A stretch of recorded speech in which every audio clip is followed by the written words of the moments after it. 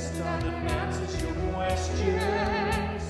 From moving, feeding, breeding to riding, just ask us anytime, and we will reply.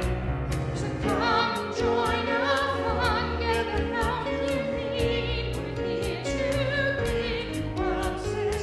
Ebony Park with you each week.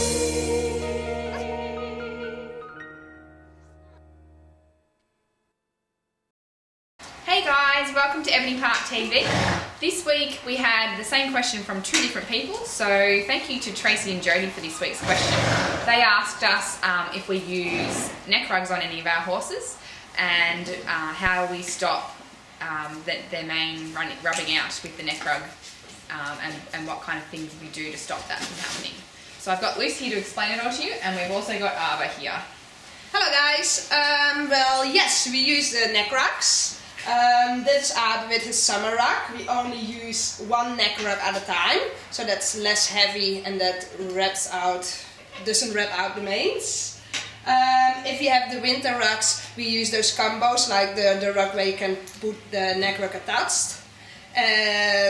For us it works really well, like we plait the horses the manes off. I can show you.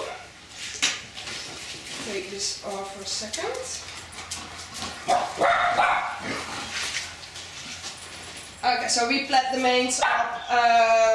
Sometimes you get a little bit like just in the start of the manes, but yeah, you cannot do anything about it, that just happens. But the rest of the manes stay really nice. Like we wash them once in the 4 weeks and then we replait the manes again.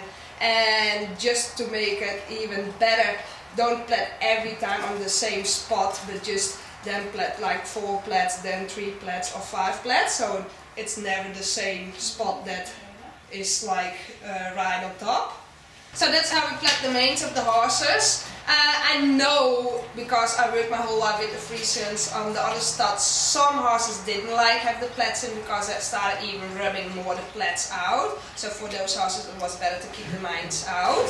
So you just give it a go and have every day a good check if the plaits stay in nice and if that works better for you to keep the manes nice. If your horse is in the paddock ribbing a lot on the shelters, like we don't have a shelter in the paddock, just trees that they can stand in the shade, and at night they are in the stable so they don't wrap out the manes either. So I hope I answered your question good enough, and I hope I get lots of questions more so we can answer them as well, and I will see you next week. Bye!